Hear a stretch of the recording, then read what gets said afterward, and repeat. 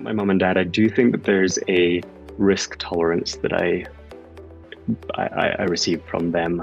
Both of them in very different ways have a fairly high risk tolerance, and I'm pretty convinced that that's a necessary component of being an entrepreneur. No doubt.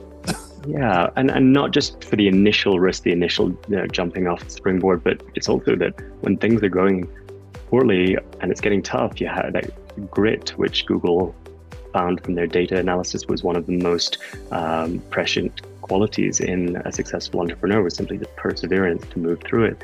And I think risk tolerance is needed for that. So I definitely give a lot of credit to my parents, but I think there's another element, which is that if I can be really honest, the movie The Social Network was a huge influence. Really? Yeah, it feels like a cliche to name Mark Zuckerberg, founder of Facebook, as one of my inspirations for becoming an entrepreneur. But the truth is that I was building my first business, but it was not a tech company. It was a educational conference, psychology business. And I went in New York when I was much younger, early 20s.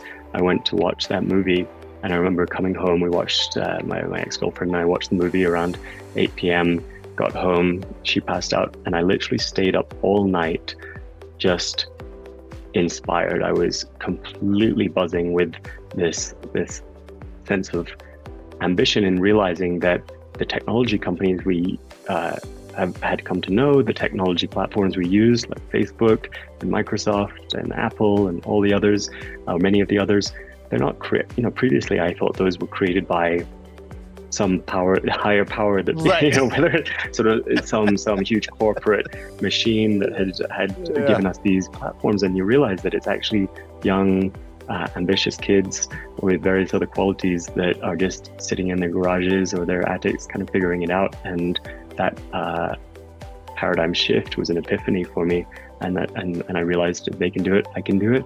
And that was the moment I really sensed that, like I said, through buildings or other types of businesses, I might be able to impact a few thousand people, but through technology, I could impact millions of people, and that's all that I needed.